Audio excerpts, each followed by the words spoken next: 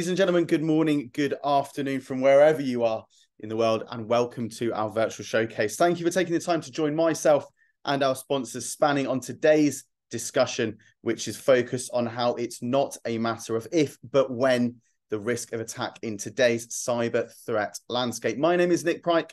I'll be your host for the next 90 minutes and very much looking to fill that role. My purpose is to get us going, keep the conversation balanced, and give you all the open space to explore challenges, share insights, and connect those all-important experiences. To that extent, a couple of quick bits of housekeeping before we get started.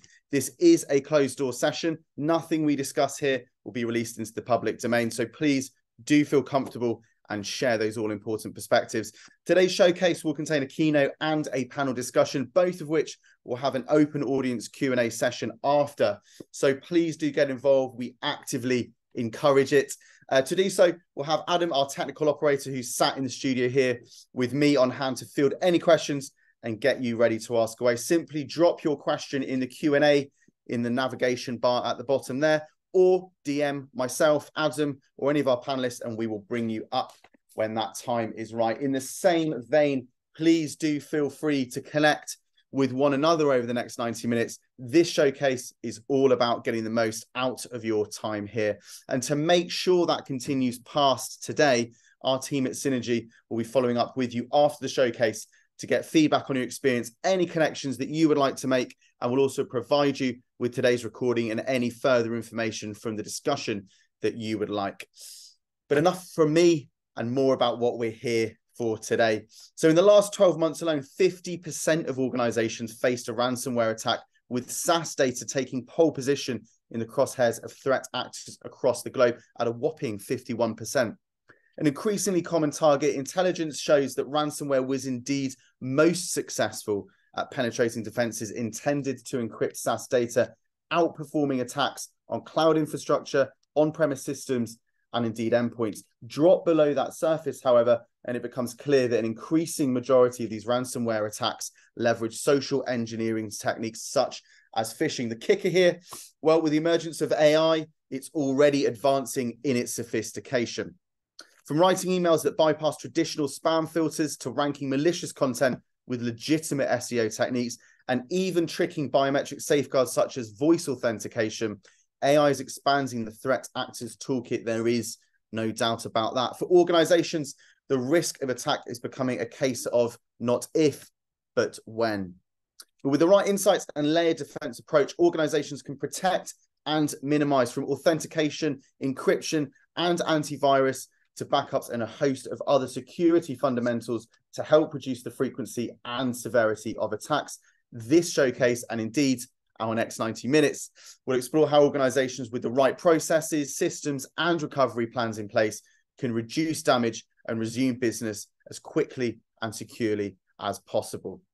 So join us as we navigate through a landscape of ever-tightening compliance, regulations, and cyber insurance, unlocking a better protected future from today's chaotic threat landscape. And to kick things off on that journey, I'd like to welcome our keynote speaker for today. A virtual round of applause, if you will, for Adam Marget, Product Marketing Manager at Backup and Recovery Platform Expert, Spanning Kaseya company. Hello, Adam. Good morning to you, sir. Are you there? Hello, Adam. Hello. Hello, Nick. How you Good doing? afternoon. I'm doing very well, thank you. And yourself? Oh, 2 seconds. I don't think you may be on mute. We'll just get you unmuted there. Oh, There sorry, we go. I'm in now. Awesome. Hey, You Nick, are thanks so indeed. much for having me. How are you, sir? I'm very well, thank you. A pleasure. And with that, I will get out of your hair. A quick reminder to our audience, I will be rejoining Adam in around about 15 minutes for our first of 2 audience Q&As. So please do feel free, as you're going through and listening to Adam over the next 50 minutes or so, to drop your questions in that Q&A. We'll bring you up on stage to talk with Adam post-keynote. But for now, Adam, over to yourself, sir. Awesome. Nick, thank you so much, and a welcome into our audience. It's a pleasure to have the opportunity to speak with you, and I'm very much looking forward to speaking with some of the other experts and practitioners in the field as a part of our panel discussion. But I think Nick did a fantastic job of really setting the stage with regards to a lot of the concerns and the challenges that IT professionals are out there facing when it comes to the reality of a turbulent and tumultuous cyber landscape that we're all forced to navigate. Before we dive in, my name is Adam Margette. I'm a product marketing manager here at Kaseya for our unified backup products, spanning backup for SaaS applications and Unitrends for on-prem infrastructure. I've been in this role for about the last 4 years, going on a little over 7 years with Kaseya. And one of the things I've really enjoyed about my time in the product marketing role is that we sit in the intersection between the engineering and the development teams that are building tools to help our users solve these challenges, do things more efficiently, more securely, and the customers that are consuming that technology and those end users. What are their concerns? What do they like? What are they worried about tomorrow, a week from now, 6 months from now, and more? So it's been a fascinating journey, and I'm excited to share some of my experience and some of my learnings from the field as we explore the evolution of cyber threats, where we're at today, and how AI, unfortunately, has been a tool that is being weaponized against us by a lot of these threat actors. Our conversation really begins with the idea of hybrid work and hybrid workers. There was a huge transition a couple of years ago, and before COVID and the pandemic, anyone that was talking about hybrid was probably talking about the cloud and starting to move into SaaS applications or cloud-hosted infrastructure. They weren't talking about working in our environments and our end users that are now outside of the firewall. At that time, we were just really starting to get a firm grasp on a lot of those advantages. We're bringing in the SaaS application models. We're recognizing the elasticity and the scalability of the cloud. And then all of that was accelerated very, very rapidly, including now our hybrid workers. So our technology stack is not the only thing that's changed and really increased in complexity, both from kind of a management and a holistic perspective. It's our workforce now as well. They're tougher to manage. They're on their own networks. They're using less secure Wi-Fi at home, in hotels, in coffee shops. They're outside of the firewall. So things like patching, monitoring, troubleshooting, even taking backups for these users has become more difficult.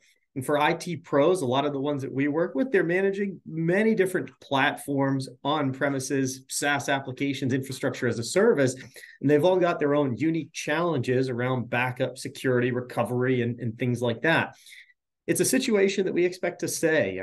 Studies published by Upwork, by 2025, it's estimated that more than 33 million Americans, where I'm based here in the United States, will be working remotely. And that's a pretty significant uptick that really lends itself towards a continuous shift in these remote working arrangements. Now, for these end users, they are ultimately the primary target for a majority of these cyber attacks. And this started off during COVID with the Zoom bombers. You saw maybe some of the more, I hesitate to use the word comical, but some of the funnier instances where someone would bomb a class lecture and maybe put something up on the screen that was inappropriate or profane. Maybe they're spamming memes or joke GIFs or things like that. But the use case very rapidly became more nefarious, where once an account was compromised, threat actors would use that guise of a Zoom meeting, a Teams meeting, to drop malicious links into the calendar as reminders for appointments or meetings that were just coming up.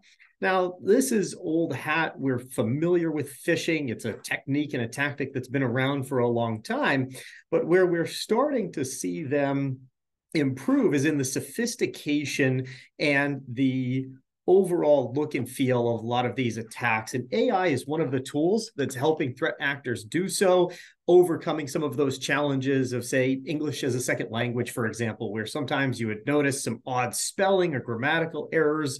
AI is able to clean those up and develop very credible emails. They're starting to brand these emails and they personalize them.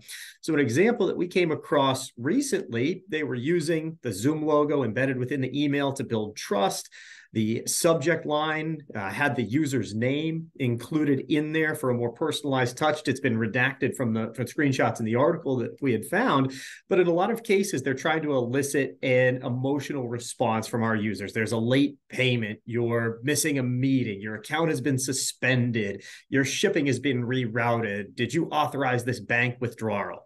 They want to take advantage of users that are confused, they're moving quickly, and they want to go through and click. Now, in this particular attack, it was in two phases to gain access to these credentials. They identified their target, they dropped in the Zoom link, and then they were prompted to reset or to enter in their password. So the main call to action within that email took users to a fake login page that looks pretty good with regards to, imitating a legitimate Microsoft page.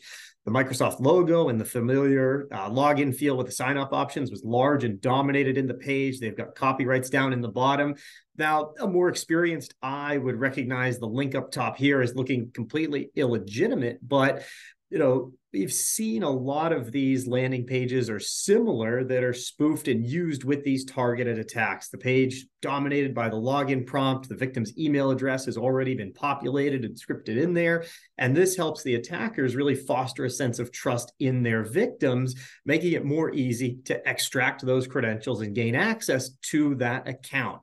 And for our users, the concern there isn't just that they've gotten now access to an email account, though that certainly is a concern. Now they have that network access. But Google reported that 65% of users reuse the same password for all of their websites and logins. So what gave them access to email is also now giving them access to their users' OneDrive with potentially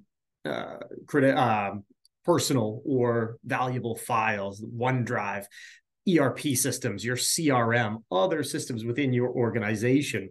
So there's a significant threat that once they gain that access, it's not just the inbox that they are able to access. They're able to very quickly proliferate and spread and gain access to other sensitive repositories and other sensitive data throughout the organization. Phishing is not the only attack that we need to worry about. In a lot of ways, it's a replaying of the greatest hits, and everything out there that's old is new again. Social engineering is on the rise. It's the most common way for the bad guys to steal credentials and to further an attack where that's how access is granted in the first place. Phishing attacks are typically performed at scale. They're looking to catch someone that's unsuspecting or vulnerable at a specific point in time. The holidays coming up, for example, in a couple of months here in the United States around shipping, gifting, charitable donations is usually when we see a pretty significant uptick in some of those phishing attacks. But there are more targeted attacks as well, spear phishing, where they understand the role. What is that user doing? AI is going to, or has the potential to help further these attacks to make them more scalable and more believable to target out specific victims. Quid pro quo, this happened at Tesla. Russian hackers bribed an employee $500,000 to install ransomware that was located on an infected USB drive. When the employee started to get cold feet, they upped the bribe to $1 million. Now, the Russian hackers were caught, they were fined, they spent 10 months in custody, and then they were deported. But they were a USB being plugged into a network-attached device from potentially bringing down or being able to extort Tesla. Phishing is the other one I wanted to call out here, and this is one where AI has really scary implications. When you're able to add calls or voicemails into these attacks in coordination with the more traditional phishing emails, researchers at PurpleSec found that this more than doubled the success rate of the attack, getting users to take the action, submit the credentials, or click the link, up from 37% to more than 75% of attacks. Now, we've got an example that we'll share with you where AI is being used and is very credible, even in its early stages, in imitating voice, and the potential for it to proliferate these sorts of attacks it's terrifying. It's really staggering. Now, we mentioned that they're looking for access, and Nick in his keynote mentioned that SaaS applications were particularly vulnerable to ransomware. And the research bears that out.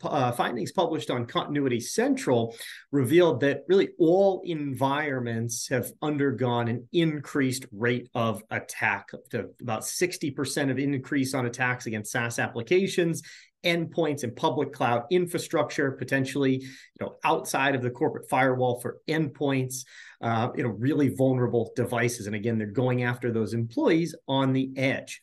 Now, they were the most successful in encrypting SaaS data, the least successful against public cloud infrastructure.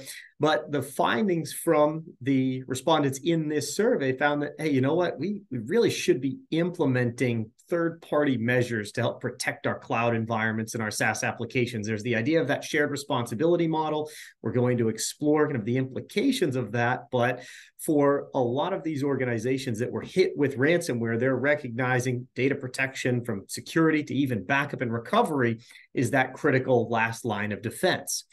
Now, it's your environment, it's your data. Would you risk it? I was just down at Spice World 2023 last week, and I was chatting with an IT director that was down at the show after one of the presentations. And we were kind of talking about how his infrastructure has changed and where their organization was going. And we were asking a little bit about data protection. And he said, Adam, I don't view this as, I've got to protect my cloud infrastructure, my on-prem infrastructure, backup infrastructure. He says, I don't look at it in silos like that. When I'm talking and thinking about my data, it's all my data, and I have to protect it regardless of where it's running and where it's living. And so the risk that the findings at Continuity Central revealed was that outside of the on-premise data center, full recovery from a ransomware attack was essentially the flip of a coin. And what's scary about ransomware is that for attackers that disclosed the data breach, in 27% of cases, as reported by IBM's Cost of a Data Breach report, the outcome or the cost of remediating that breach was 20% higher than those where either internal tools or a benevolent third party disclosed the result of a breach. But by the time that they have hit you with that login screen, data has been extorted. The damage and the proliferation throughout the environment is intense. And when the attackers are at the point where they can disclose the breach, we are within your environment, you need to pay us for your data to get back. IBM found that was a very difficult situation and a very costly situation for organizations to get out of. There's also the matter of engaging with law enforcement. For organizations that did not, they suffered about a 10% higher cost and about a month added to their breach remediation lifecycle. So I know that, to pay or to not pay a ransom is a difficult and ethical question. And the feelings or your sentiments may depend on the situation of your organization and of what's going on at that point in time. I do know that experts at the FBI and throughout the cybersecurity community typically recommend against paying a ransom. It furthers future criminal activity. It emboldens attackers. But I realize that that's not always the most realistic scenario. And ultimately, recovery and that last line of defense is critical. Now, AI is lending, and we've talked a little bit about AI and its role, and I don't think that we're on the brink of a Terminator scenario or Will Smith in iRobot, but there are some serious dangers. For a little bit of fun, I played around with an image generator, and it's not perfect. I asked it to generate some salmon swimming in a river. And, with a little bit of coaxing, I got these delightful looking fillets that were kind of floating around in the water there. But the image on your top left has also been generated by AI. And what's scary is that if prompted correctly and validated by a user, AI can already create some pretty convincing content or imagery. We see this being used a lot online and in social media, on the social networks, whether it be things like Twitter or X, LinkedIn, where when you start to crop and shrink down those faces, you can eliminate some of the funny, wonky artifacts that will appear on the borders or the periphery around a lot of those AI-generated subjects. So it's being used as a tool. I think Nick mentioned in his email that AI can be used now to bypass spam filters. I came across an article where the prompt to the chatbot was to build me phishing training awareness emails that can get through a spam filter. So under the guise of education and awareness, the chatbot developed emails and content that was successfully able to pass through the spam filter. The catch was it wasn't being used for training. They were used nefariously. We're also seeing bots being used to bring malicious content and links higher up in legitimate SEO terms, using real keyword analysis, headers and title tags, all sort of things that companies are doing to get their results higher up on search engines. AI can do that for us as well. So they're taking advantage of unsuspecting users that are looking for a solution or a particular service, ranking in that malicious content. So someone finding or looking for legitimate information is stumbling across links that could potentially lead to infection or a compromise of their credentials and so forth. Now, you might be thinking, I'm smarter than that. I can trust my eyes. I know what to look for. But it is, it's tricky and it's scary out there. This happened earlier this year where a Bloomberg feed account that is not associated with Bloomberg, but with the ability to buy that blue check mark for $8, was out there and looking like a very legitimate account aimed to really spark a disinformation campaign. In this example, a lot of people wouldn't take a social media seriously if they saw, one post, but there was such a volume of retweets and follows around what was going on in different accounts and different communities. There was legitimate fear that the Pentagon was under attack. This was entirely AI generated. The account was a fake. It was later suspended, but it was timed just after the stock market opened, and for gold, bonds, and other assets that people typically buy during doomsday scenarios or doomsday times, all of those assets started to fight. This was entirely AI generated from the accounts, the images, and the text out, and they were able to build a giant misinformation network that ultimately went viral. So now I can trust my eyes. I want to verify these sources. I might see this on Bloomberg and go to another website. But what about your eyes and your ears? And this is where the idea of biometrics and voice comes into play. And this one I found was fascinating and really terrifying. A journalist at the Wall Street Journal attempted to clone herself with AI, and she put it through a number of tests to see how credible and how legitimate was it. She was able to conduct an interview with the CEO of Snap using her AI-generated self completely successfully without the CEO knowing or being on to the ruse. It wasn't able to generate content for TikTok, despite having her likeness and having some prompts via ChatGPT. But the AI was able to clone her voice and successfully pass those banking biometrics. So what's really scary here is we talked about earlier the impact of phishing and the credibility that it can lend to a campaign.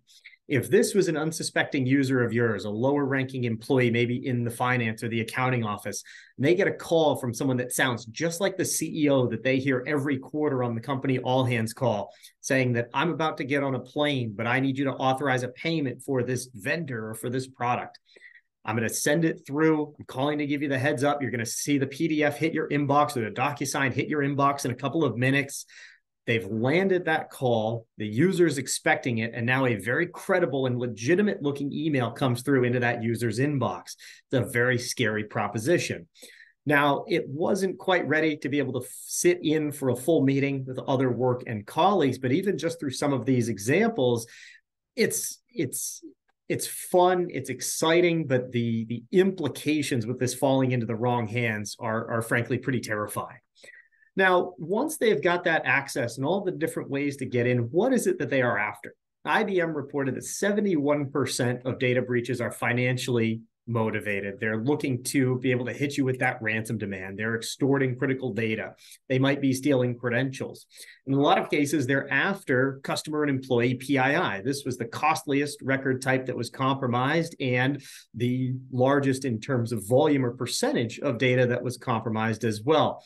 And this is where, the majority of these, or a large minority of these breaches were identified by internal tools. So they are very effective at obfuscating their activity within the network, subverting traditional defenses, and kind of hiding in wait until they are ready to try to extract that ransom or hit you with that extortion demand. There's only about a third of breaches that are recognized by internal tools. And we talked earlier about the cost of those attacker disclosed incidents, which is pretty staggering.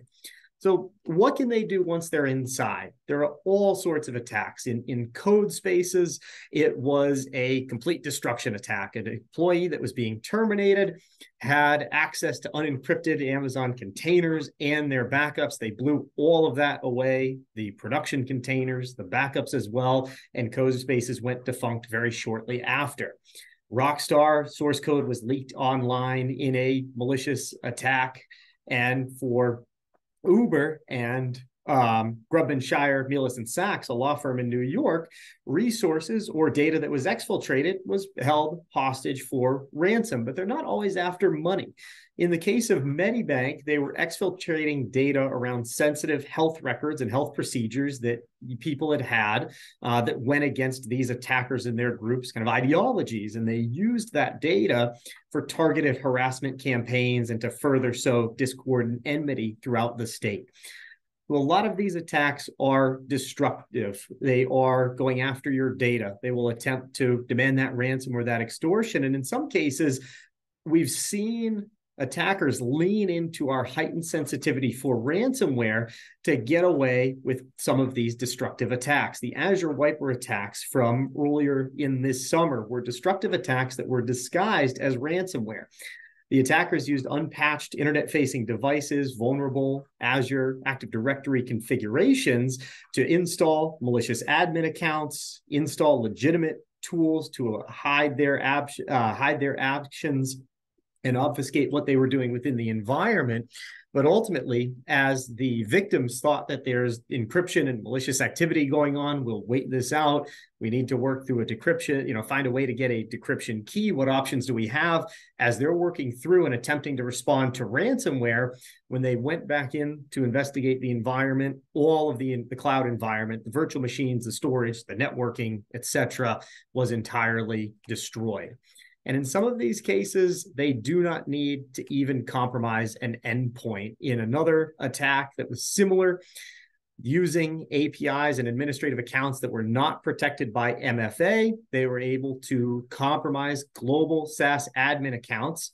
They created malicious Omega users with global admin capabilities, and they started to very quickly remove legitimate admins to prevent a response. They exfiltrated data. They demanded extortion payments to not leak the data that was extracted and exfiltrated. And they executed DDoS attacks against Microsoft to take down other services and cause more widespread panic. So we see a number of these different attacks. Most commonly, they're going after those users, but they don't necessarily have to. Our environments and the attack surface is so broad today. I'm really, eager to talk to some of the folks on our panel to see how they're facing this challenge. It's a significant one. But from my standpoint, what are the steps that we can take to defend our users, our data, and our organization? I came across some interesting findings from Google that was all about the cyber hygiene habits of different generations in the workforce. And we're coming on a significant turning point where a lot of the generation below me, I was born in 1990, so I'm a millennial, but the generation right after me and even after them is starting to come into the workforce. And they're pretty familiar with things like MFA. They've been using it on their social media accounts. They regularly update their applications, but they're less likely to change their passwords. And to have that good password hygiene, they may not be super aware in terms of phishing and what the implications are. But on the other side, some of our aging workforce, they've been trained and drilled. They understand the importance of updating their software. They're more likely to rotate and use different passwords. But password management becomes a problem. They're less likely to use password managers. So if you're anything like some of my older relatives, they might be written down in a file cabinet. Are they on a sticky note under the mouse pad or something? Even thinking about the physical space of our offices and what data is out there. For a lot of us, we're back in the office and that physical security matters again. So understanding the users is really important. And even just anecdotally, I work with a lot of folks that are younger. My fiance works and manages a team of folks that are about 23, 24. They're just coming into the workforce. And this is a generation that's grown up on their phones and they're very used to that instant gratification. And I think that overall mindset and that very rapid response, I want to get to this right away, It's really scary when you think about phishing and what they're trying to elicit these victims to do, to take that action quickly and without thought. They react very emotionally. So even in some cases, the education around these users and who's coming into the workforce is really important. Ultimately, it comes down to a layered defense. Just because you implement multi-factor authentication or you buy the greatest firewall that Palo Alto or others have to offer in the market, it's not going to stop all of these attacks. Attacks can come from multiple sources. They can originate in between those layers. We've seen that they were able to compromise vulnerable AD configurations. They didn't need a phishing user to get through, or they didn't need a phishing attack to get through the spam filter to get by the employee and their thought process to take that click. So things can originate between different layers, and for losses that are not caught or prevented, we need to look into that and where can we improve that protection. For a lot of folks that I was talking to down in Texas last week, they're really interested in exploring endpoint detection and response technologies. They want to understand when there is atypical and anomalous activity happening on the endpoint that sits outside of the firewall, so that they can take more immediate action to suspect or unusual behavior on that machine. So it's important to think about our strategy, the different layers and different ways that attacks can come in. But eventually, there's no silver bullet in this world. If there was, there wouldn't be all these vendors in the space trying to continue to innovate and catch up and stay in front of these attackers. Data loss does happen. If that data lives in the cloud, and that's what we at Spanning Backup really focus in on, is protecting data in your SaaS applications, Microsoft 365, Google, Workspace, and Salesforce. Depending on your vendor and their SLAs and what sort of incident happens, these data loss events are not the responsibility of Microsoft or of Google. So yes, they might be able to roll back that SharePoint site to a state that it was in last week. There may be that deleted, that secondary mailbox for 93 days on your OneDrive or your SharePoint where you can restore data. But things like unauthorized action or lack of action from employees, failure to follow appropriate security practices, even faulty input or instructions. Looking at things like a scripting error that runs wild and crashes the SharePoint site. There's not going to be granular controls within Microsoft to be able to restore and respond that data. But ultimately, you want to ensure that regardless of where that data lives, you have the right strategies and the right protection in place. IBM found that on average, organizations that had high levels of incident response planning as well as testing, the tabletop drills, ensuring that everyone knows when to break glass, what is that call tree, the infrastructure aspects of that, recovering and restoring applications and services, lessened the overall cost of a data breach by almost 1.5 million or $1.5 million. The average cost of a breach in North America was about 4.35 million. So they were able to bring down that cost significantly, reduce the cost of that breach by almost 33% by having more rapid and ready response. Some other factors that they looked at and found had significant impact on reducing the overall cost of a breach were organizations that had a mature dev and security operations approach. They were regularly training their employees on cybersecurity awareness, the incident response planning and testing, and they were leveraging AI and machine learning driven insights, whether that be through something like analytics that can be provided via an EDR solution, ransomware detection from your backup appliance, where it's looking at the history and the overall heuristics of the data that it's ingesting. Those different tools that help identify malicious activity earlier have helped speed up that response, and organizations that have drilled and have that thorough response will be able to respond more quickly. Now, on the other hand, things that were increasing the cost of the organization was remote workforces were a factor, and we've talked all about the risks of end users and that kind of poses. We're struggling a lot with security skills shortages. If you're in the audience, let us know in the chat. Drop a 2 in the chat if you've had trouble hiring and filling for roles. We know it's a really tough climate out there for a lot of organizations. And see, here they come rolling in, a couple of 2s out there. We understand that. It's challenges that we face here as well.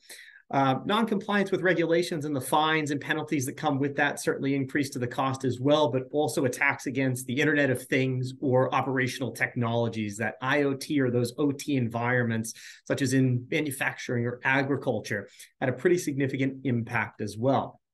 Now, for one of our customers, they were using Google and they were relying on the sync and share feature before they came over to Spanning Backup.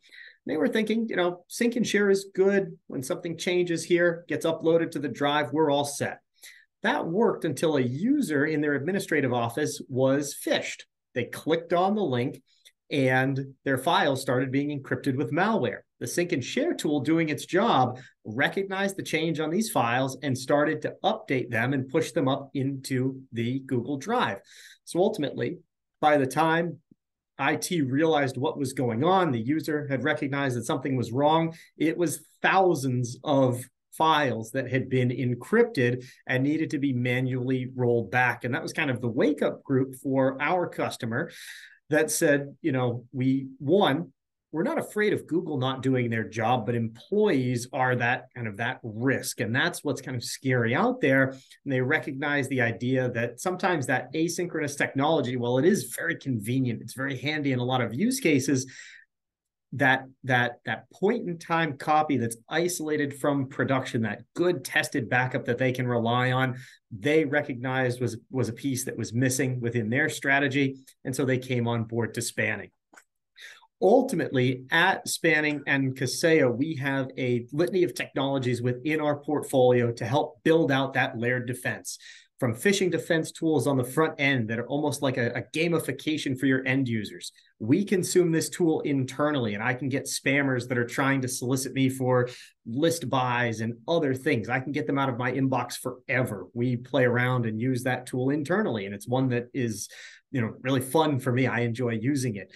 Monitoring for credentials out on the dark web, the ability to secure things with multi-factor authentication, remote into endpoints immediately and troubleshoot, password management, documentation and collaboration, and ultimately backup and recovery as that last line of defense. It is absolutely critical to have that resilience in your strategy from a good tested backup is off-site and that you have confidence in that you can recover.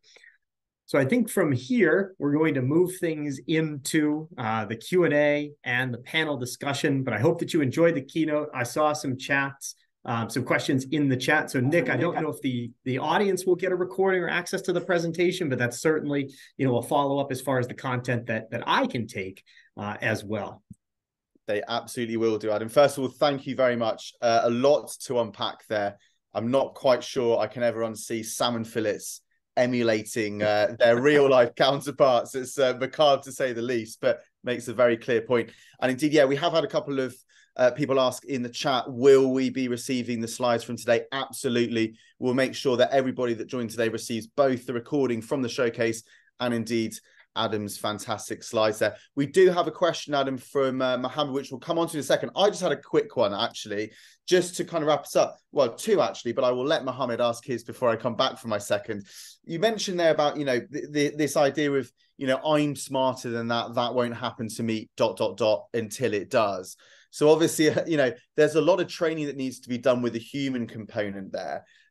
How, in your perspective, in your opinion, how can leaders, businesses start better training their colleagues, their employees to get past that point of proverbial attitude there and kind of see the wood for the trees? Is it about scare tactics? Does that play its part in kind of showing, similarly to how you have just done in your keynote, this is what's going on day to day. This is what can happen because this is what does happen. How do you play that out? What advice can you offer there? It's an interesting question, Nick, and it's one that I think, I'd love to bring up with the panel as well to see what folks are doing in real time, because to me, I think that you need to strike a little bit of a balance. It is something that needs to be taken extremely seriously. There are significant implications potentially to our organization and to you as well personally, if that sort of information is used or falls into the wrong hands. But at the same time, it's important, I think, to not over rotate on that sort of an overly severe or an overly punitive sort of culture. Employees that are scared of being reprimanded or scared of the ramifications of having made a mistake are less likely potentially to come forward and report it. And we know that time is of the essence when it comes to being able to respond to these incidents. So we want to ensure that, yes, employees are educated.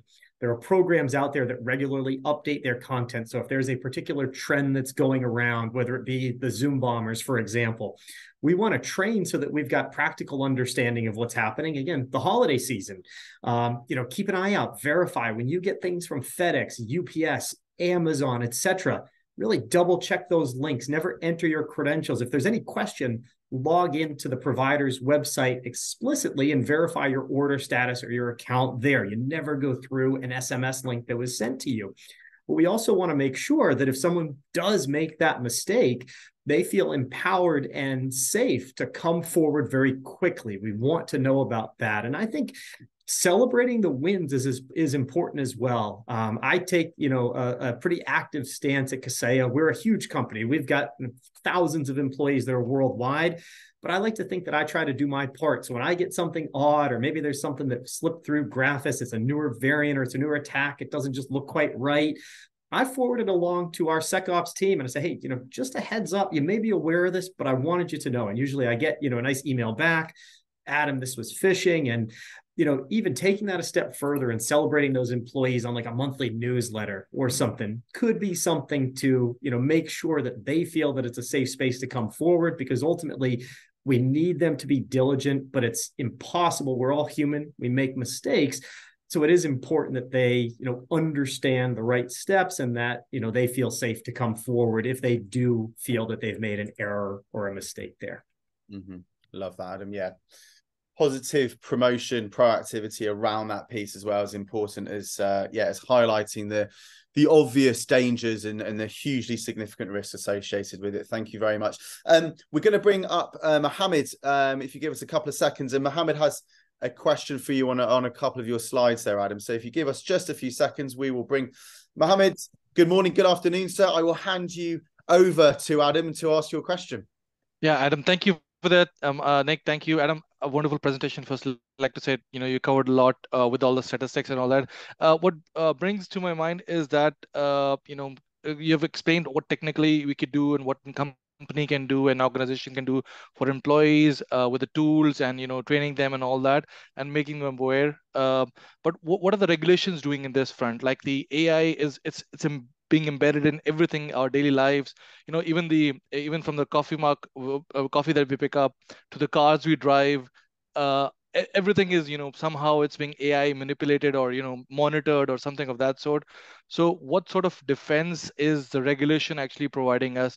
Are the governments or any bodies actually thinking towards this? Or, I mean, it's going to take some time for them to actually catch up.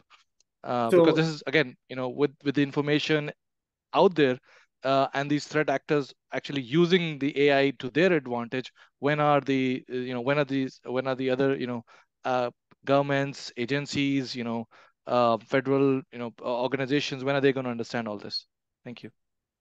It's an interesting question, and it's one that is, I'd be interested to bring this up on the panel as well. As far as I know, and in my experience, a lot of the use of AI has really been up to the individual organizations. And we've certainly seen some companies that have embraced AI and have started to adopt it internally, and others that say, I want nothing to do with these models or any sort of my data or IP being injected into them. But what's interesting is that a lot of these advancements are being driven commercially. Microsoft and others that are investing very heavily into these areas. And I think that it is important that regulators, or there is a degree of regulation that comes up with regards to using these models and how they're going to be kind of governed or managed moving forward. I don't know that it's caught up to things like the NIST framework in terms of their recommendations when you get a little bit deeper into their strategy in terms of how to use or how to safely use AI. But I think that it's probably a big point of contention out there, because we do want to ensure that there is proper regulation. But I think that a lot of what we've seen has been commercial use. Google, for example, with Bard, they're growing and using it very quickly. Microsoft invested in OpenAI. Canva is integrating ChatGPT into their tools, even for clients. But others like Samsung say we have no intention to bring this into our tools or to let our employees start to use this technology. So I think that an important piece of it as well, beyond just regulation, the number of companies that are using AI has started to grow very, very rapidly. And I think that regardless of the size of the organization or the use case, these efforts need to be tracked. I think in a lot of cases, they should be disclosed, or information that should be disclosed publicly. Right. Yeah. Thank you. Fantastic. Mohammed, thank you very much for the question. We are going to wave goodbye to you, sir. We're going to keep you up on screen, Adam, and we're actually going to move us now into our panel discussion. Indeed, before we do, and just like Mohammed there, we have another audience Q&A coming up after our panel. So if you want to ask any of our panel, all or specifically one, please do so. We'll bring you up on stage just as we've done with Mohammed there. But without further ado, on to our panel, which today is all about locking an open door, protecting against future threats. So over the next 20 minutes or so, we'll take a deeper dive into the perspectives of 3 IT security leaders, exploring their expertise and getting real on the risks of tomorrow's threats today. And what a panel we have joining us. We have Richard Mendoza, Senior Director, Data Privacy and Regulatory Compliance at Reimagineers of Real Estate Anywhere Real Estate. We have Mel Reyes, Global Chief Information Officer and CISO at the world's leading car sharing platform, GetAround. And we have Rick Baum, SVP of Information Security at software commerce platform perfectionist, EverCommerce. Chaps, thank you very much for joining us today. We'll give you all a couple of seconds to join us up on screen, I should say. And while we're doing that, to reintroduce, you already know him as Adam Margett, Product Marketing Manager at Spanning, because that's exactly who he still is after his keynote. Ladies and gentlemen, please welcome Adam and our panel today. Gentlemen, can you all hear me loud and clear, first of all? Some nodding heads there. Richard, you can hear me as well. And a high five from Richard. Fantastic. Thank you very much for joining us today. And, as I said, this really is a deeper dive into the hive mind of your experience, insights, and indeed your take on how IT and security professionals all on the call and showcase that they can better protect their colleagues' information and indeed the wider organization. So let's get straight into it. And Rick, I'm going to come down to you purely because you were down the bottom left of my screen as I looked up, not picking on you at all there. But as you sit here today, what's the biggest challenge, or what are some of the biggest challenges you're facing when it comes to securing against those cyber threats? Indeed, in this AI accelerated world, what is coming off the horizon for you today, Rick? Some of the examples that we saw Adam presenting earlier are actually real life. We're seeing those coming in on a daily basis. I'm fortunate enough to have a red team internally on my side, and I work very closely with. And we've been working with some of the more nefarious AI distributors like WormGPT and some of the others, as well as jailbroken versions of some of the more popular mainstream AI platforms.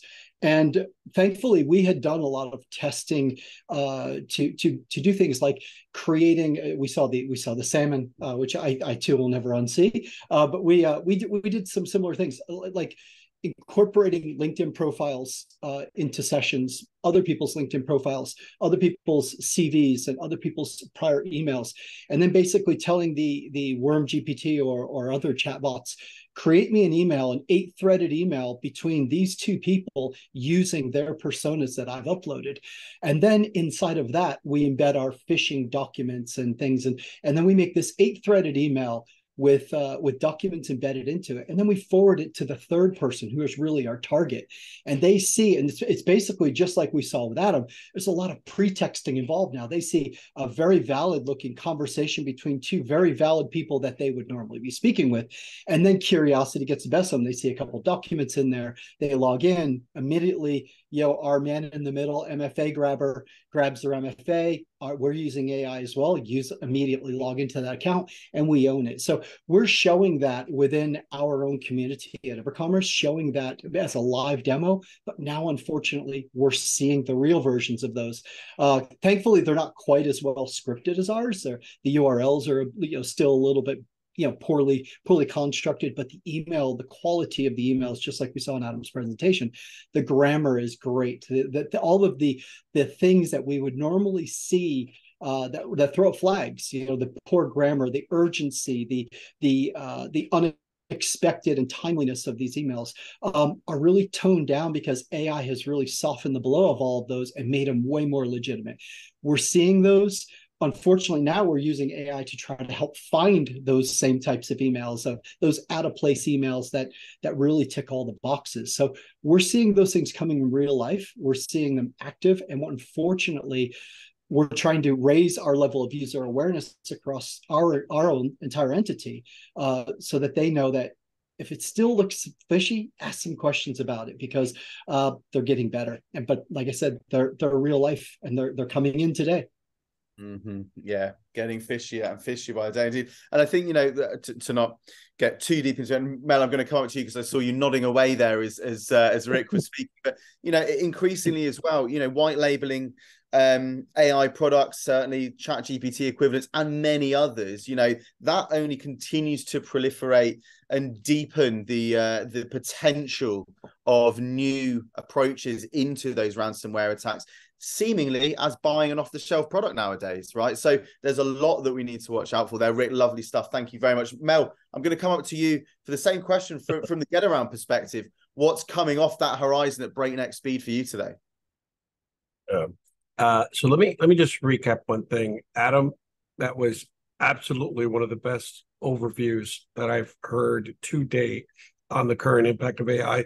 I have one piece that I'm gonna disagree with. Skynet is coming. It really is. Okay, that's one.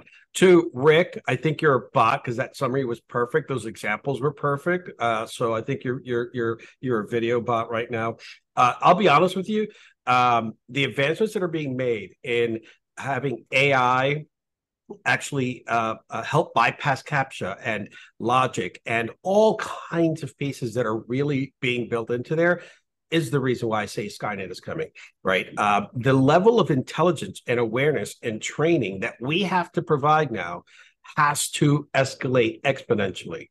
We have to have people do the things that they would never do. I look at rough edges. I look at any anomalies. I'm a little bit OCD about that.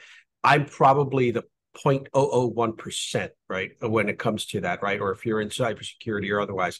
So what my goal is at Get Around and folks that I talk to is to really, really educate them, really question everything. I literally just got a text from my mother-in-law yesterday saying, what do you think about these two sites? And they're looking at marketing. And I hopped on. Obviously, I have multiple layers of defense in place, and I hopped in, and I was like, it's a scam. Ignore it. Don't touch it. Don't register. Don't do anything. Right. But that was the traditional marketing type of piece. Now, imagine you tie that into an elaborate set of chat bots, video bots, or anything else, and all of a sudden you're entering in bank account information, social security numbers, or anything else. The importance, Rick, I like between just end the call now, because Adam and Rick just covered most of what I was going to talk about anyway. But those table topics, really educating the senior leadership on the actual viable threats that are out there, is absolutely paramount.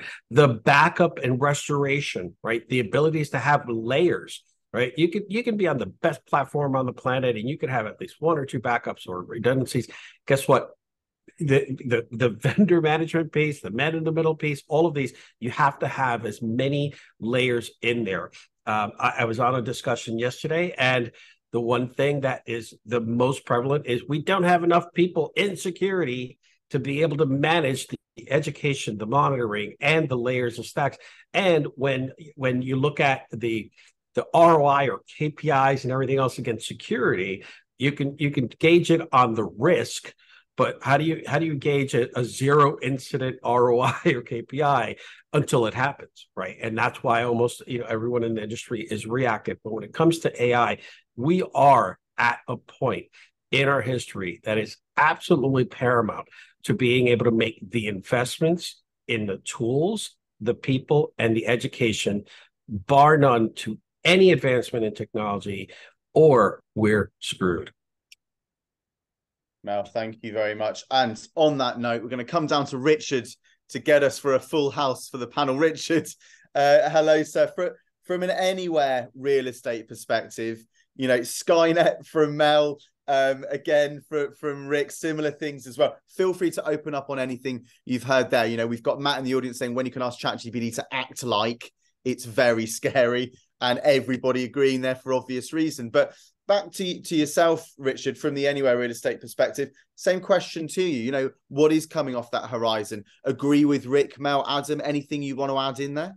Yeah, I mean, as always, speaking for myself, not obviously for the organization, but I think what we've seen is that it is teaching us that we need to think differently.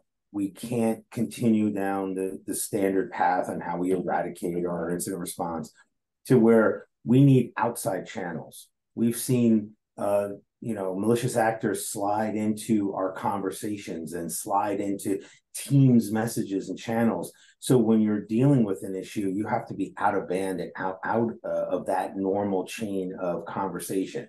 I think what it's basically told us is what we probably knew 10 years ago, is that we need to be much more vigilant, and we need to be very clear that if we know something is going to happen, how are we very clear where our sensitive and valuable data is? If we can allocate resources, to Mel's point, we're never going to get the staff we need to meet the moment. Just from a regulatory perspective, where I kind of live, by the end of 2016, 134 million people in our country will be subject to some data privacy regulation, which means we will have to react, we will have to notify, we will have to do whatever to service that population. The amount of work will far exceed our ability with hands on the keyboard. So we have to think differently. We have to be prepared. To your point, Mel, about Skynet, quantum computing is coming. AI is the beginning of that. And what I think AI has done, which is, somewhat concerning for the security community, is it's made moderate nefarious actors now near nation state. Now they can do things, and they can access, and they can attack at a much higher velocity and with much more robust. And now are groups that you didn't necessarily think before now are at the highest levels. So I think it's raised our game. We need to be very clear, and we need to have alternative approaches. But lastly, and most importantly, knowing where our data is, knowing where the risk is. And if they're going to attack your house, let them attack the shed, not, where the kids sleep, if that makes sense.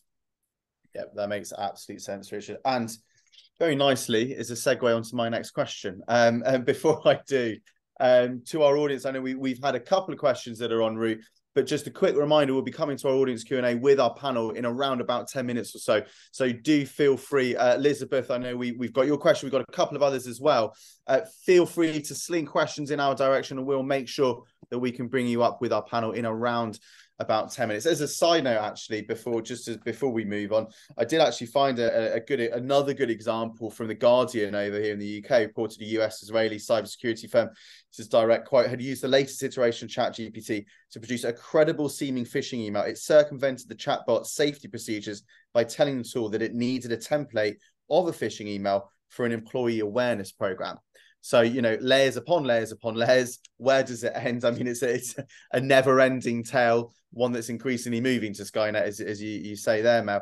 But Richard, to your point there, coming from a regulatory perspective, and Adam, I'm going to come back up to yourself for this. We've spoken already from the opener all the way through a lot around the threats, attack types, security vulnerabilities, and Elise alluded to those there. I'd like to frame this question in another trinity: compliance, regulation, liability, insurance. You know, while it is indeed that wild west for the world's cyber criminals, IT leaders, their organizations fully, you know, it's not fully, further harnessed by such stringent compliance standards across the board with good reason. But how do you best find that balance between pushing the boundaries of your own cybersecurity and not falling foul of those regulatory and cyber liability and insurance compliance components? There's that balance there. You know, while you've got that Wild West on the one hand that can move quickly, that can test, can fail, can learn, can iterate, can stay extremely agile, we've got those, you know, those slower turning, bigger behemoth that take a long time to catch up. A very big question, I appreciate. But Adam, what's your take on that? I'm sorry, could you rephrase? I think there was a lot to unpack there. I apologize. There was indeed. My apologies completely. So it's how do we balance out the idea of needing to push the boundaries as much as possible in the right way with your own cybersecurity strategy as an organization, without falling foul of what can seemingly be stringent regulatory and compliance requirements that you have to adhere to? You know, I think a starting point for a lot of organizations, and I'd be curious to get the panel's thought on this, is to start with a risk assessment for AI. And one of our attendees actually posted that the MITRE and NIST are working on AI frameworks, and NIST actually came out. Their 1.1, it looks like, dropped earlier this year, but it's in planning since 2022. So, you know, that's great to see and something that I had missed. But I think that, you know, that risk assessment, and as Richard was talking about, understanding where the data is, what are the implications there? You know, it's no secret that the chatbots have started to infiltrate the workplace. Companies are kind of grappling with those those implications. But, you know, what are the metrics around tracking for AI? You know, what are the risks for our organization? How are they going to manifest themselves? What controls do we need to put in place, or guardrails, policies, and procedures? Is that clear? Is that communicated? Is that documented? Then, and of course, training the employees in the organization on how to do so safely.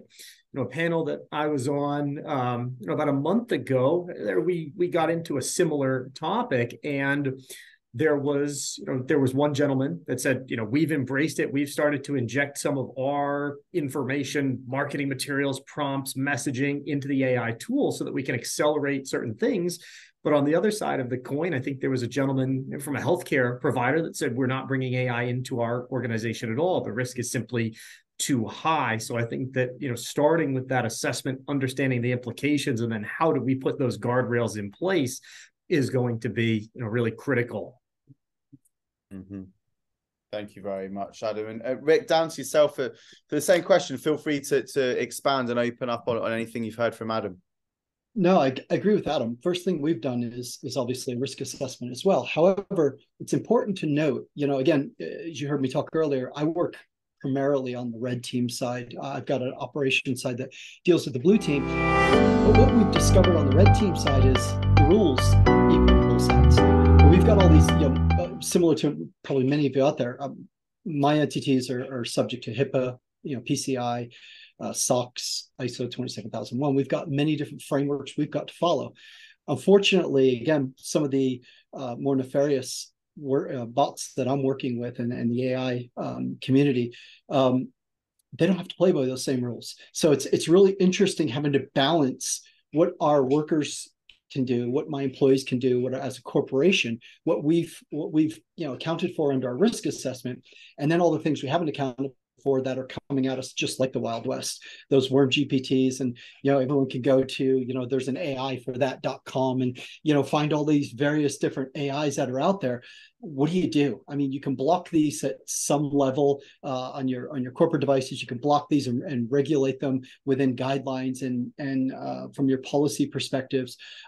However, curiosity is getting the best of people outside of the workplace and even inside the workplace, you know, on their phones, on other areas. So, you know, I like Adam's point about the one healthcare individual who said we're not introducing it into our company. You already have. It's already there. Whether you wanted it or not, it's already there. So we have to remember that whilst we're trying to work within the regulatory confinements that we have to and those guidelines, we still have to account for and find those areas that are working outside of those, because it is the Wild West out there. And that probably concerns me more than anything. It's not what my employees are doing that is probably correct and totally legitimate. It's what's happening behind the scenes that we don't know about, where these hundreds or thousands of AIs that are out there right now that are maybe don't meet those criteria, but they have access to or found access to.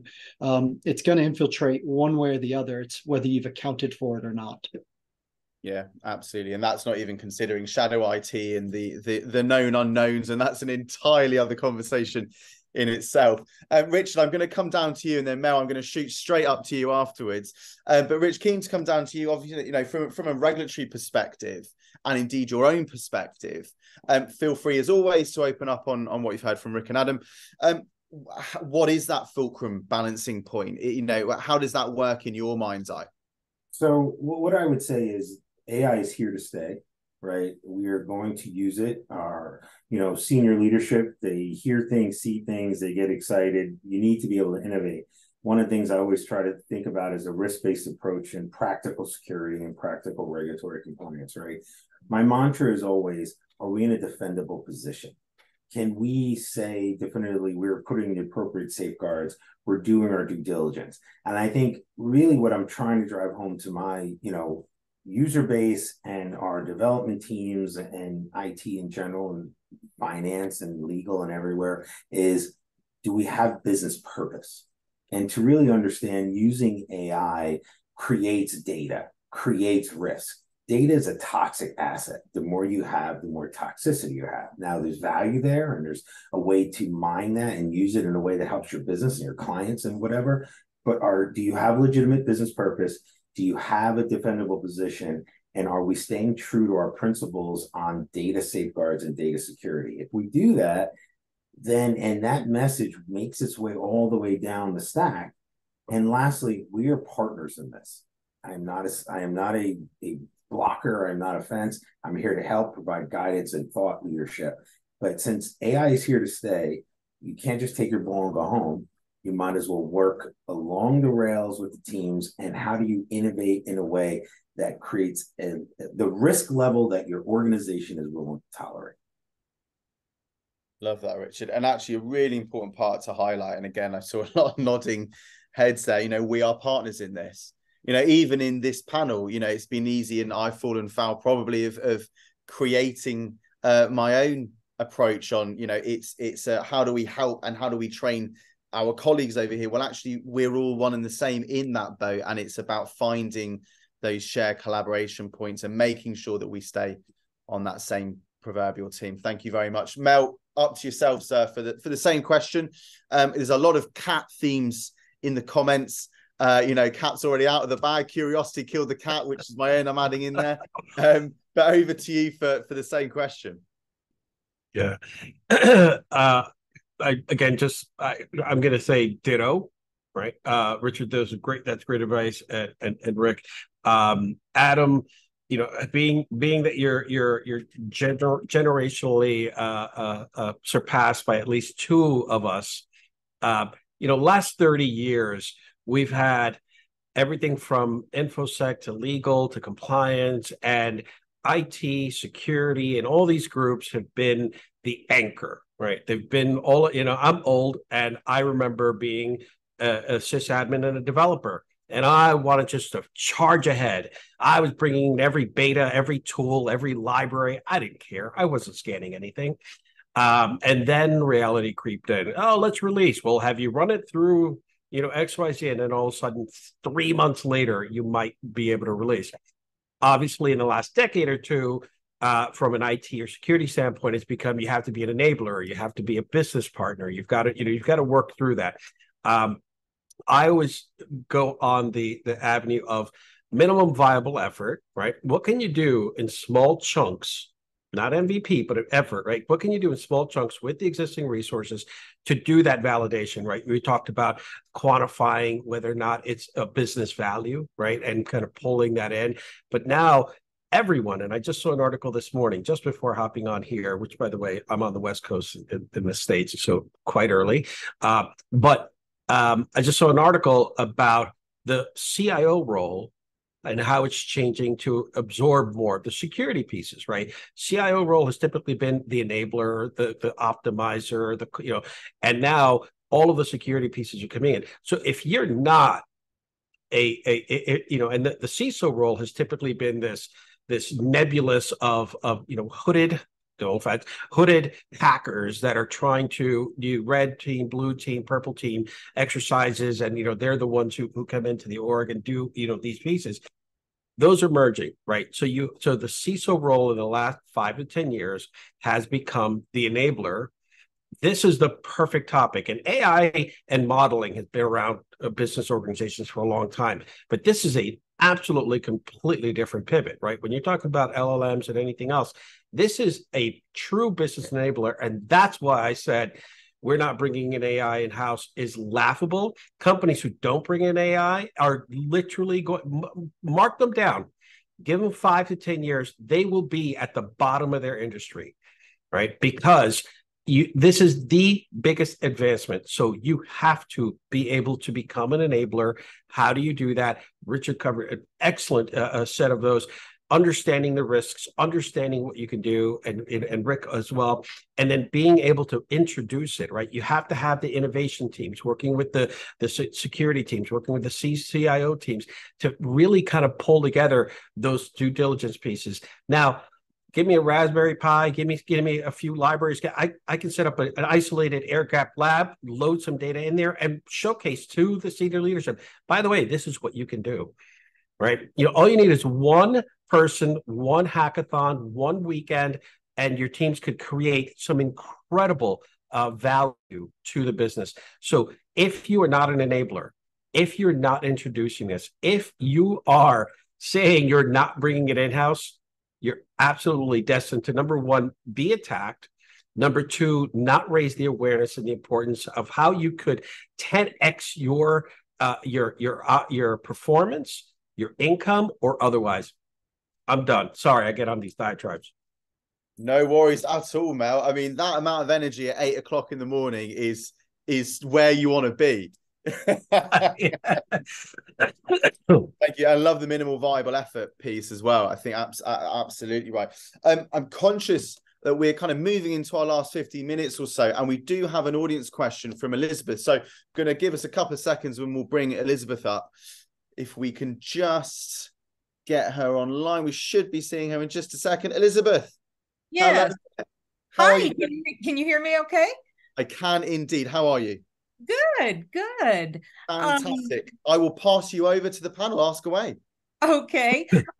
Just a little bit of background. One of the things that I work for Ally Bank, and one of the things that we really strive to do is we have a very strict phishing program where there are different phishing examples that are generated, and then and basically what we do is it's like, okay, if somebody actually responds to this fake fish that we've put out, then we basically kind of tag them and say, look, you fell for this, these are some things that you could have done. So I guess what I'm and actually it's very strict. I mean, if you hit one of those 3 times, then you have to go through a training situation and all of that. So it's taken very, very seriously, just so that we can kind of improve that process. I mean, some of the things that everybody looks for in the, when we're looking to see if something is a fish, is tapping on the, the actual, so we can see the actual email, the actual, where that is really coming from. And you can usually tell pretty quickly, okay, this really isn't coming from Ally, it's coming from somewhere else. And so my question is, how advanced is this AI process where, I mean, is the AI actually able to fake those email addresses, or if we're on our toes, can we still click on that and find that this really is a phish? Good question. Anybody want to take that first? No? In which case, well, let me over to you. Let me jump in. So you know, the logistics and the workflows around emails. You know, if you have a poorly monitored and a poorly set up email routing, right, AI is going to be able to bypass it one way or another, right? So everything from DMARC, DKIM, all the, you know, especially all these other pieces are absolutely critical. Now, can there be an injection into one of those paths? Right. So AI actually, and a hacker actually hops into one of those paths, maybe adds another set of IPs or credentials or trusted. Sure. So the trust level around the headers and the information that's in the email is really bound to the core system. So if you've got the most up to date and you've got layers in there where you're not only the key system, but other layers to check, then the validity of the route should be validated. But they're getting so sophisticated, not in the route, but in the content, right? And that's where the criticality is, right? Rick mentioned creating a fake dialogue, right? And going through that, there's still the impact of being able to spoof to some level to get into the inbox, but it's the actual content that looks so real, right? They've resolved all the misspellings and the hokey pieces. And then you get really sophisticated things where they're using extended characters to replace characters so the domains look the same. Right. So you've got let's say, for example, American Airlines, AA, right? The A's could be extended characters that were registered so it looks just like a normal domain. So little things like that are really hard to see if you're in a rush, if it's the middle of the night or otherwise, where you glance over, you hover over the link, you're like, oh, this looks legit. And you're done. So the systems and the layers and the discovery need to be continuously adapted on the back end, but they're going to continue to advance. So the more we advance on one end, and I bring this up, and Rich, I think you mentioned it, there is, you know, when you're looking at the history of hacking and everything else, AI injecting into those points, if we went back 30 years, we'd be screwed now forever, right? But right now, you know, if you look at the 90s and 2000s, there were script kiddies, right? The early 2000s, everybody was creating a piece, you had, oh, send me an executable in an email, right? And I would run it, Yeah. And then you advanced 10 years later and you started to get the hackers and, the groups that started to develop. The last 10 plus years has been enterprise level efforts, right? They're actually making money off of this. This is a money-making enterprise level piece. You compound this with the advancements, like Richard said, in quantum, and you already have a nation state quantum level attacks. You put all the data that you have and all of the data that you can scour, the advancements are going to be Skynet level, automatically injecting and finding every possible CVE, every possible breakpoint, every possible injection point. So the best thing to do is to continuously train, and on the back end for our IT and infrastructure folks and our security folks is to make sure that we're adapting the tools at multiple layers. It's the campiest, cliche shit to say when you talk about defense in depth. Guess what? You better go deeper. And right. I think to that point, I think Mel, all those points spot on. I think another thing that we have to think about, and it's a little off topic, is when you're in the throes of this situation, your senior leadership, everyone needs to know their role.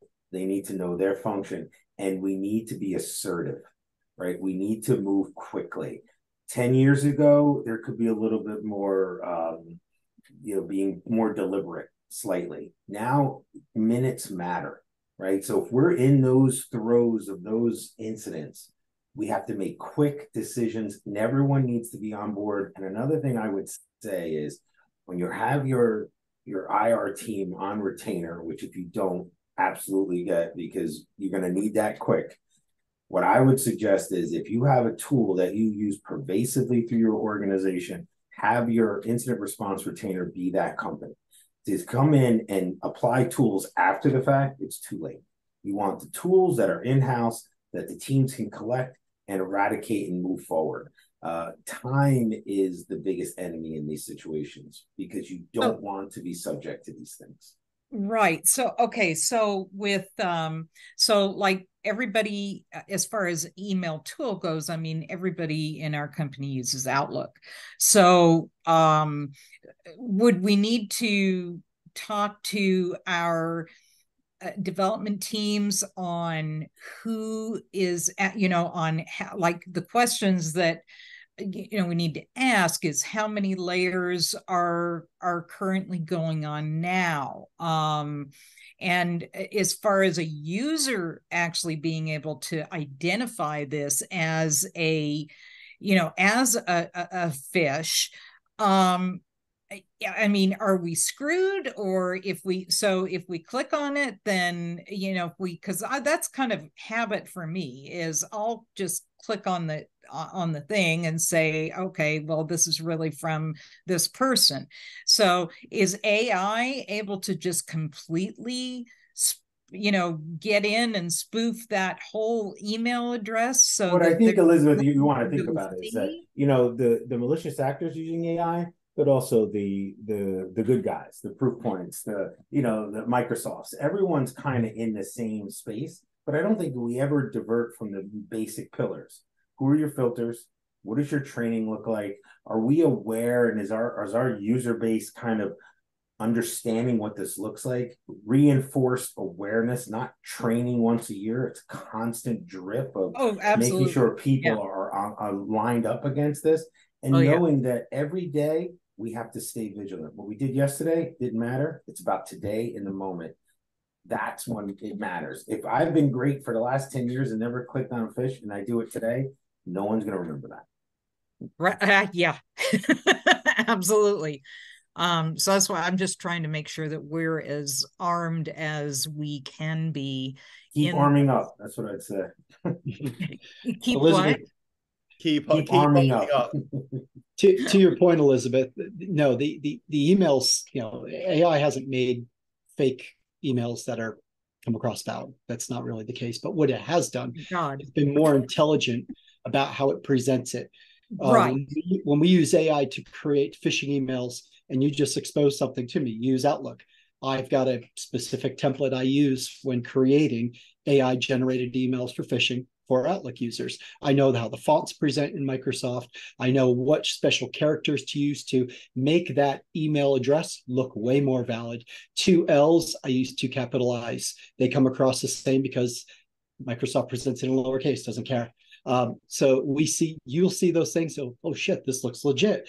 But more importantly, we pretext it so well. We might even use AI to message you over LinkedIn first. Might do many other things saying, hey, I'm going to send you my CV, and then you get that email. You are expecting it. The pretexts are there for you to lower your guard on looking at that email. Oh yeah, I was looking for it from Rick from Bill.com instead of BIII.com with 2 capital L's at the end, or 2 capital I's at the end, presenting as L's.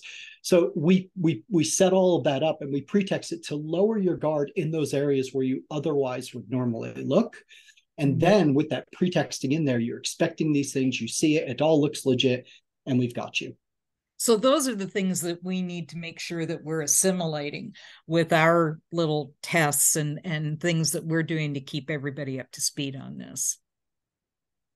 Yeah, the rules haven't changed. The focus has. Right. Yep. That's wonderful advice, guys. I really, really appreciate that, because those are all things that I'm going to take back to our teams, and so that we can move forward with this, because this is super, super scary. Yeah. Absolutely. Well, Elizabeth, thank you very much for coming up and asking the question as well. Really appreciate it. A lot of value in that. And we're going to wave goodbye to you now, and we're going to move back to one last question. Before we do, I have to hold my hands up here. As a presenter and writer by trade, Adam's comment there, you even mentioned that the R in the N was used in that example with Microsoft, and yet my brain and still scanned that word as Microsoft. I didn't see the R in the N. So, more fool me, one. Maybe that's something that I shouldn't have shared. but it just goes to show how prevalent and how obvious that can be. Nonetheless, I'm going to wrap us up for today's panel and indeed our showcase with one final quick fire question. Adam, I'm going to come up to you first. You know, we've spoken a lot about the rightly so, the negatives, the risks, the threats, the attacks. But what excites you most about the future? You know, when we look about the opportunities, what's coming off the horizon that really interests you as an opportunity that gets you excited? You know, I think I'm interested to see where it goes, and where, to one of Richard's earlier points, you know, the folks like Microsoft and Proofpoint and others, you know, where can we continue to expand the use case for good? We've started to at Kaseya use the chatbots for some rough outlining and planning. We don't inject any of our data, but we are using the GPT 3.5 to kind of help guide us, and it's really fascinating. And sometimes it can help you break through that piece of, you know, that little bit of writer's block. And I think that, you know, one of the challenges that we've had early on is that, you know, for the white hats, high quality data to train these models is limited. There's a lot of sensitive and siloing around the nature of security data. So I think that as we continue to expand on that data set, as it becomes more comprehensive, we'll understand some of those use cases. The models will continue to become more accurate. So I'm interested to see, you know, kind of what the future looks like. But to one of the earlier points, you know, ensuring that there's regulation, there's the appropriate amount of risk and guardrails is in place will be, you know, equally as important. But I think that there's a tremendous amount of opportunity on the horizon for us. Absolutely. We just had a quick one from Richard out to Joffa, but said, great, fantastic session. Thank you so much. So I'm going to get 30 seconds, Mel, from yourself, 30 seconds from Rick as well, and really squeeze the last minute out. Same question to you. What's exciting you most, Mel? 30 seconds, impossible, but I'll try to keep it 30 seconds. The excitement for me is everything from images to video to content to the ability to be able to make my job easier with AI, internally and externally. I'm already using it from image creation, DALL-E, and everything else.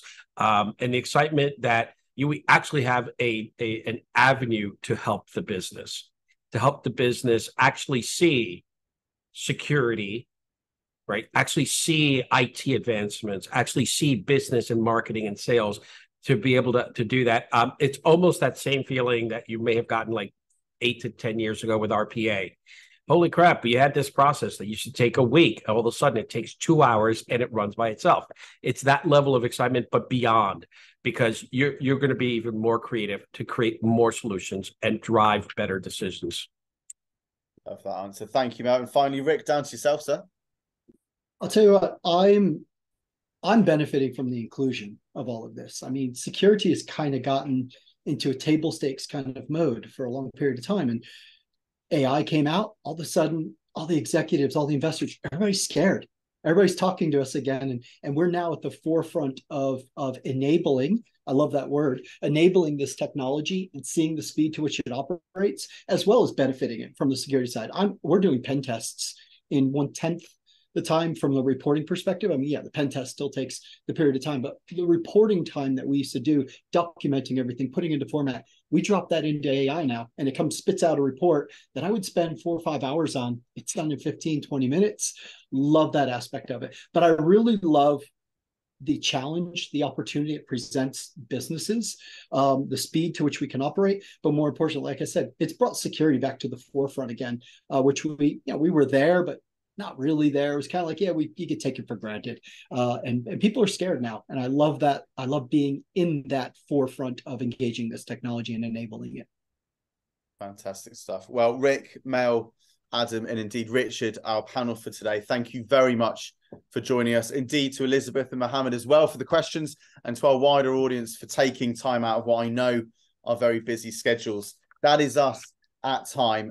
From our team here at Synergy, we'll be in touch with you in the coming days to get feedback, provide any further information that you would like. Of course, today's recording and the slides for anyone and everyone that would like them, and to connect you up and continue those all important conversations.